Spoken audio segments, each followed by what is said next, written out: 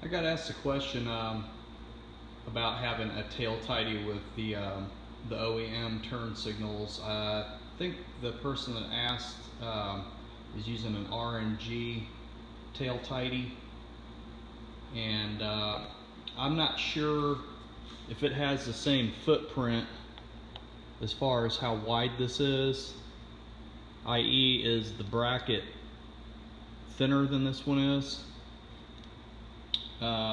If it's not, you can see right here, I mean, how big the stock signal is if you mounted it on that bracket, which with this Vanguard fender eliminator, you can reutilize the OEM signals if you want, but I mean, as you can see, it's too long.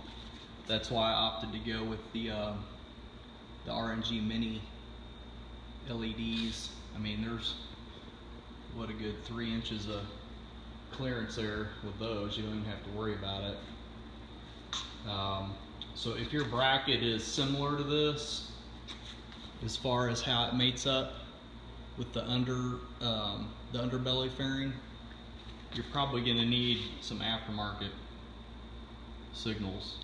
I mean, this would put, I don't even know if it would, if you can mount them with that on there. It might push this part of the bag in, but the problem is there's like a hard plastic liner inside here, so it's not soft. It doesn't give. So if I were you, I would go ahead and put the put aftermarket LEDs, something similar to this. It's maybe just a couple of inches long, anywhere from, I'd say, 2 to 4 inches long would work out good. While I'm rolling this, I just got home from a trip. I've been out of town, but I ordered some short levers, and I got these on eBay. They're very inexpensive, and I gotta say, there's like really hardly any play in there. They work good. They have the adjusters.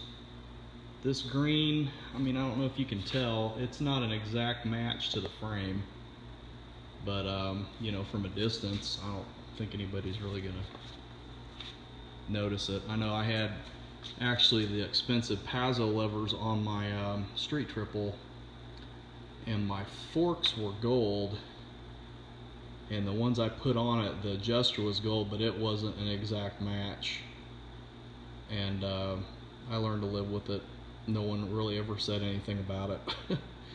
So honestly, I just went with the green because they were kind of limited. I think it was either green or red adjusters and a black lever.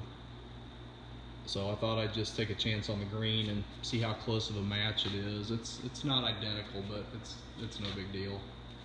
I bought them more for the functionality more than anything.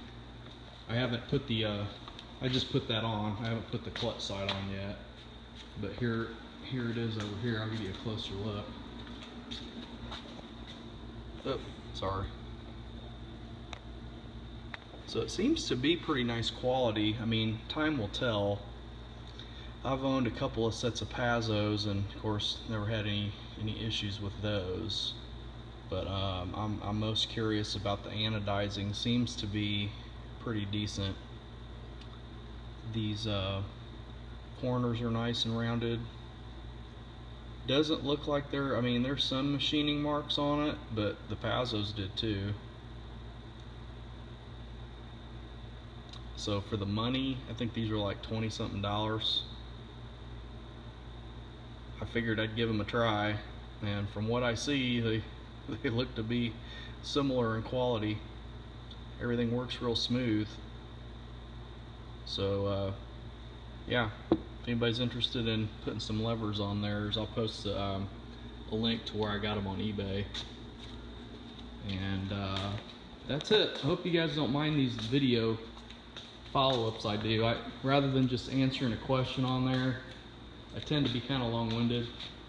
So rather than typing something out, I might miss something. So having the visual here may answer a question that I'm not able to verbally if I forget something. So sorry if you don't like that, but it just takes a couple minutes to do a video and upload it to YouTube for me. So that's what I opt to do sometimes. All right, guys, take it easy.